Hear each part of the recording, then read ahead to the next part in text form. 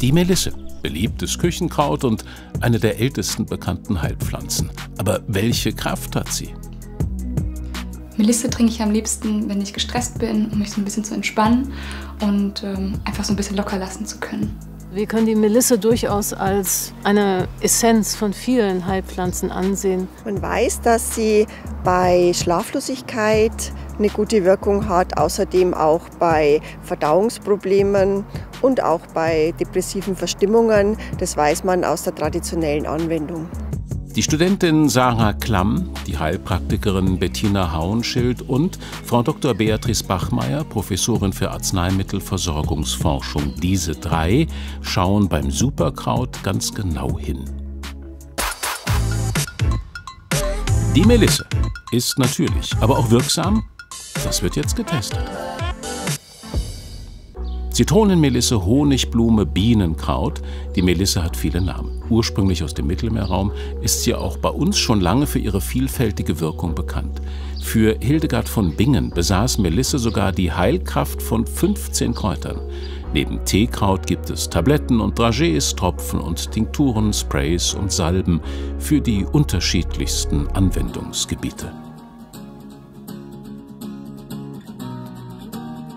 Ich schreibe gerade meine Bachelorarbeit und bin kurz vor der Abgabe und ich habe wirklich extrem viel Stress. Ich kann nicht mehr schlafen, ich bin so in so einem Kopfkino gefangen, so die Gedanken kreisen die ganze Zeit und ich bin einfach so unruhig. Und die Melisse hilft mir einfach so ein bisschen gelassener zu werden. Und dann kann man einen Tee trinken oder einen Balsam zu sich nehmen, auf die Schläfen ein bisschen Öl machen oder eine Aromatherapie.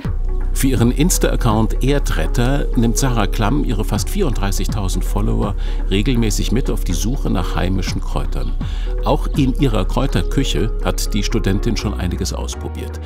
Melisse eignet sich nicht nur für Tee. Zusammen mit Shea-Butter, Bienenwachs und Honig wird das ätherische Öl zu einem pflegenden Lippenbalsam. Melisse wirkt antibakteriell und antiviral und so eine Lippencreme kann man eben wunderbar auf die Lippen auftragen und dann kann man vorbeugend eben gegen Herpes kann man die verwenden oder einfach nur zur Lippenpflege.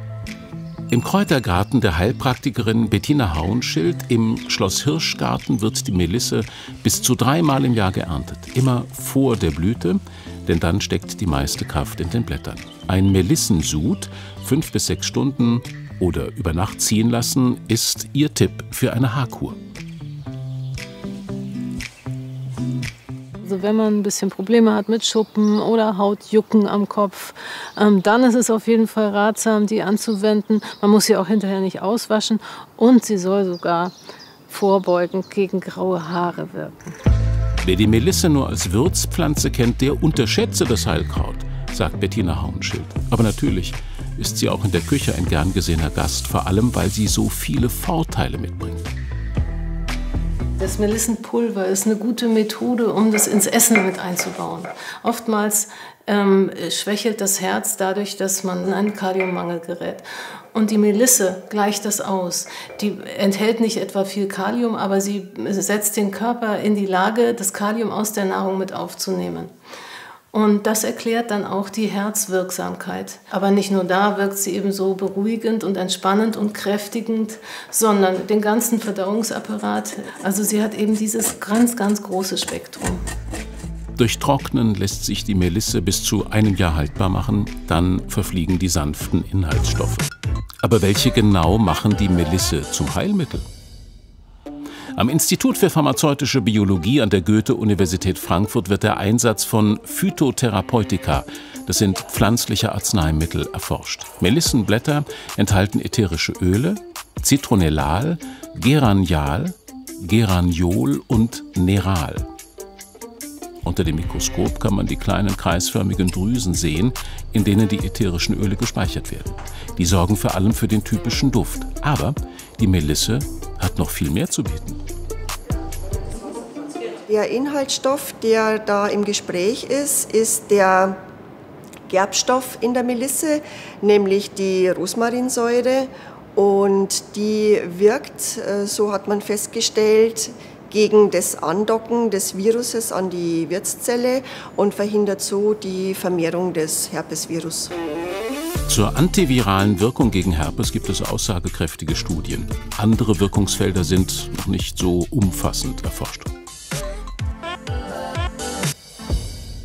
Es gibt klinische Studien, die momentan auch durchgeführt werden. Allerdings muss man beim Studiendesign sehr auf die Qualität des Designs achten. Meistens werden die klinischen Studien mit sehr wenigen Patienten durchgeführt, was es natürlich dann später sehr schwierig macht, den klinischen Nutzen sauber abzubilden. Dabei ist vor allem aus der langen Tradition der Anwendung eine gute Wirkung der Melisse bei Angststörungen, Stimmungsschwankungen und Depressionen bekannt. Und wie ist die Expertenmeinung zu dem wohl berühmtesten aller Melissenpräparate, dem seit 200 Jahren beliebten Melissengeist? Ja, wenn man so sich die Inhaltsstoffe des Melissengeists ansieht, dann fällt natürlich vor allem auf, dass er 79 Volumenprozent Alkohol enthält. Daneben enthält er natürlich auch einen Kräuterextrakt aus verschiedenen Kräutern, darunter auch die Melisse. Aber bei dem hohen Alkoholgehalt sollte man wirklich sorgfältig abwägen, ob der Schaden nicht größer ist als der Nutzen bei der Einnahme. Gibt es denn Risiken bei der Einnahme der Melisse? Ätherische Öle können zum Beispiel allergische Reaktionen hervorrufen. Sarah Klamm trinkt regelmäßig Melissentee. Es wirkt wirklich auf die Nerven direkt, aber ohne dass man dann schläfrig wird oder müde oder irgendwie so ein bisschen benommen. Das hat man einfach gar nicht bei der Melisse. Man wird einfach nur gelassen und das ist so angenehm. Man kann dann fokussiert weiterarbeiten, ohne dass man irgendwie dann das Gefühl hat, man pennt dann so weg oder so. Es ist jetzt auch keine besondere Gefahr ausgehend von pflanzlichen Arzneimitteln, die Melisse enthalten, aufgezeichnet. Es wird empfohlen für die Einnahme von über 12-jährigen Personen und es wird nicht empfohlen eben in der Schwangerschaft oder der Stillzeit, aber ansonsten wird Melisse als unbedenklich eingestuft. Das Fazit: Bei der Anwendung punktet die Melisse durch ihre Vielfalt. Zur Beruhigung, bei Magenproblemen oder Herpesbeschwerden. Außerdem sind die Inhaltsstoffe der Pflanze unbedenklich. Beim Forschungsstand gibt es den meisten Aufholbedarf. Es gibt nur wenig aussagekräftige Studien zur Wirksamkeit. Aber auch schwerwiegende Nebenwirkungen sind nicht bekannt.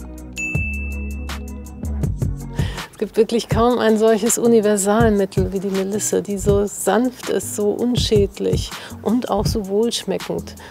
Also ein Heilkraut, das im Garten oder auf dem Balkon nicht fehlen sollte.